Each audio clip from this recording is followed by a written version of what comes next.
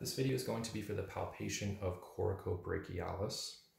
So coracobrachialis is going to be originating off the coracoid process of the scapula, which I'm currently circling right now over top of pectoralis major. But we're going to be trying to find this origin underneath pectoralis major, similar to biceps brachii. I'm going to be taking his arm, and we're actually going to be starting more the insertion of this muscle and then work our way towards the origin because the insertion is much easier. So I've put him in about 90 degrees of abduction and a full external rotation, which you can actually easily see his medial epiconda of the humerus right here, which means that I'm looking at the medial shaft of his humerus. Now, coracobrachialis is going to be inserting into the middle medial shaft. So again, you can eyeball it to start if you wanted to, and thinking about approximately halfway. And I'm going to be trying to feel in this region for the muscle when it starts to activate. Now, the other reason why I have full elbow flexion is because I want to take out biceps. Bicep does a lot of action at the elbow joint, but coraco does not. It's only going to be acting at the glenohumeral joint.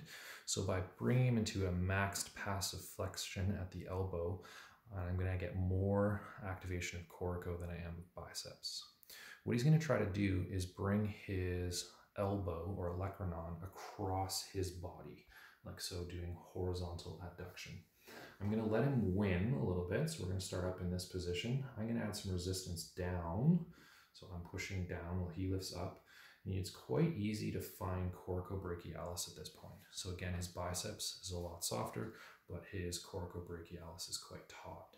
So this is how you would identify where the muscle belly is, and I'm going to follow that out, and I'm going to start to lose it when we get closer to that middle shaft.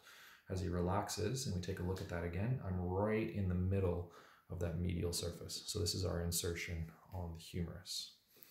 Another way to do that is that oftentimes we say this is about the size of a whiteboard marker or a highlighter pen. So it's a little bit of a smaller muscle that we're looking for, but it's easily graspable. As it works its way up towards that axilla, it's going to go underneath pectoralis major. So I'm going to soften up pectoralis major by bringing him further into that horizontal adduction. Now, it's really, really important that they're not doing that for you and that you're doing it as passive as possible so that you're not getting pec major kind of resisting your palpation. Biceps brachii short hair is just above my fingers. I'm just below that, and I'm going to sink underneath pectoralis major and work my way towards that coracoid process. So I can feel that right there.